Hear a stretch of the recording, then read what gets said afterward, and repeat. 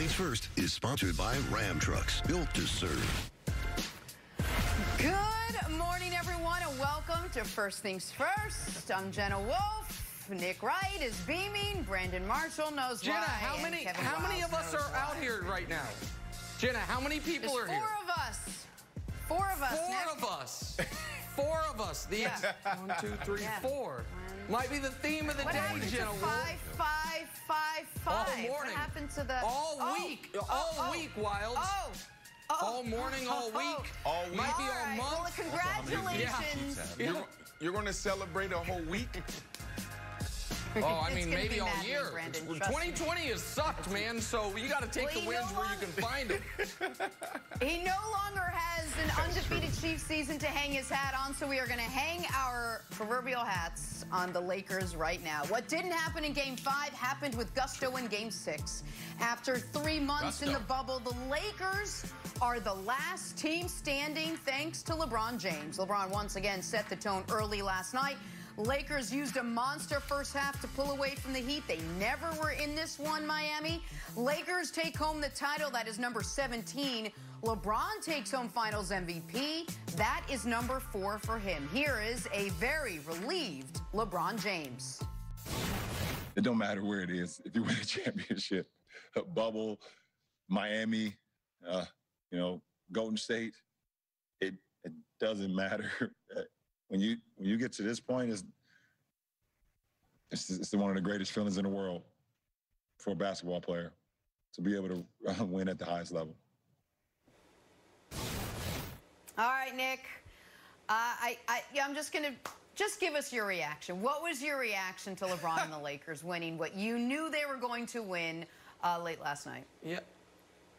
Yeah, I'm just shocked anyone expected any different. And by the way, a lot of people did. I mean, LeBron's going to LA for the movies. That was a good one. LeBron's entered the Jordan as a Wizards phase of his career. That one made me chuckle. I think my favorite one was LeBron is ruining the Lakers' young core and chemistry in the pursuit of Anthony Davis. How's that working out? And the thing is this, what I'm most surprised by is that people are surprised by this. Why would anyone have ever expected anything different? LeBron James went to the Miami Heat. They had not won a playoff series in 4 years upon his arrival. By year 2, they were champions. LeBron James went back to the Cleveland Cavaliers. They hadn't been to the playoffs in the previous 4 years after his departure. By year 2, they were champions. LeBron James went to the Los Angeles Lakers, who had not played in a playoff game for 6 years. And by year 2, they were champions. This is what LeBron James does. Takes franchises who are nowhere near competing for a title, whose best days are far, far behind, or in Cleveland's case, never existed, and within around 700 days of his arrival, they're throwing a parade, or as the Lakers will have to, throw a virtual parade. That's what Brandon, the greatest player of his era or any era, does, and he just proved it once again in this unprecedentedly odd NBA season that just came to a close. Well, I mean, let's take it a step farther. It's not just an odd NBA season. It's a odd year. It's a terrible year for everyone in the world. And that's the first thing I thought about when I saw that confetti drop. I thought about, a year ago, them going after AD. And you got to remember, he wanted AD his first year in LA. It just didn't work out. Yep. So the anxiety and the toil around getting AD was a lot. And then you go to, this entire, the beginning of this year, them being in the middle of racial tension, not racial tension, but social injustice in China. The Lakers was in the middle of that. Kobe passes away. That rocked not only the NBA to the core, but the LA Lakers to its core. So you got to think about how this entire year played out. Ahmaud Arbery, Breonna Taylor, George Floyd, racial tension soaring. Then there's a restart. There's a reboot. Who's going to play? Who's not going to play? Should the players go back to the NBA season? Like the amount of pressure on these guys going into the bubble, it was unbelievable.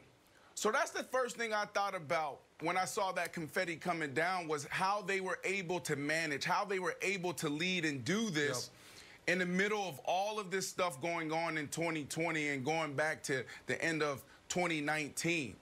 There was a lot of teams that wasn't prepared for this moment. There was 3 teams that was ready. The Celtics, that was the Heat, and that was the Lakers. And that's a testament to everyone in that organization, because a lot of people broke. There was people on that team, Dwight Howard, who was struggling, didn't want to come back to the bubble. I mean, didn't want to go to the bubble, who talked openly about how hard it was. So this is a tremendous feat. Hats off to the Lakers. Hats off to the Miami Heat. I mean, we didn't get a chance to talk about this because we didn't have a show this weekend. But come on, man, Game 5. Think about Jimmy Butler. Man, that was a great display of basketball. That was a thriller. I just want to say thank you to the Miami Heat and the Lakers for giving us something good in 2020. Yep. I mean, I thought 98% of that was excellent, Brandon. The hats off to the Heat. I mean, they played terrible. Well, I'm not going to sit here and say, like, the Heat were that was not an interesting game. They won their championship in Game 5. Okay, sure. Hey, man, that was just like, I felt a little disappointed the way that they came out last. Yeah, they were. Did they play terribly, or were they overmatched? They were they were overmatched. It's fine, but they didn't. They just that last game was just kind of brutal. It was good defense by the Lakers. Nick, I want to bring up LeBron's post-game comments. He started talking about respect. Pelinka wanted his respect. Vogel needs his respect, and he needed his respect. Yeah. I thought it was very interesting. And every time he wins a championship, he says something interesting. He had, Cleveland, this is for you. But then remember his Heat championships, when his kid from Akron speech, when he said, I can't worry about what everyone else says about me. This seemed to be the polar opposite of that. What was your takeaway on him demanding respect after the championship? Well, the takeaway was, listen, LeBron sees and hears everything, and especially this year because he's not in the zero dark 23 mode or whatever he used to call it. And this man, who has put together a decade of pure dominance, unseen in NBA history since Bill Russell was doing it when there were 8 teams, just saw the entire media, after a brilliant 40-13-7 in Game 5, play the same old hits of, does he have the killer instinct? Should he have taken the shot? Did LeBron make the right play? Spoiler alert, folks out there, to my friends Jay Williams and others, if LeBron made it, it's the right play. We got 15+ years of evidence for it. So that's what he's talking about. He's talking about the fact that Jimmy Butler, for a night in Game 5, was LeBron. And to his credit, he was.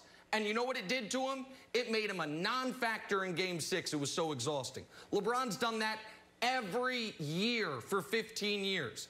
That there is somehow still a nightly referendum on how this guy plays, when the answer is better than anybody ever, more consistent than anybody ever, longer at a higher level than anybody ever. So I do think there was, geez, guys, put some damn respect on my name, because nobody's ever done what I'm doing.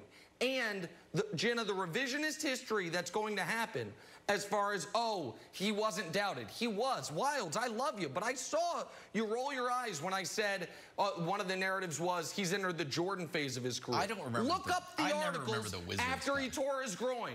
Look up the articles after he tore his groin, when he came back and said, I'm activating playoff mode, and they didn't get it into gear. Read it. Read the articles, or maybe talk to some of your friends you used to do television with, because some of them said it. So, like, that was all there, Jenna. And LeBron's just reminding America, the one thing you've been able to count on this last decade is LeBron James is going to play in the last NBA game of the season, and he's going to remind everyone who the best player alive is. All right, well, the Lakers take a 28-point halftime lead last night and on their way to a franchise-tying 17th NBA title. Nick Wright is very happy about that. We have so much more to discuss about this game and this series. We got to take a turn, though. Talk about Dak Prescott and the devastating injury he suffered yesterday. What does this mean for him now, and where does this leave the Cowboys? We discuss all angles next on First Things First.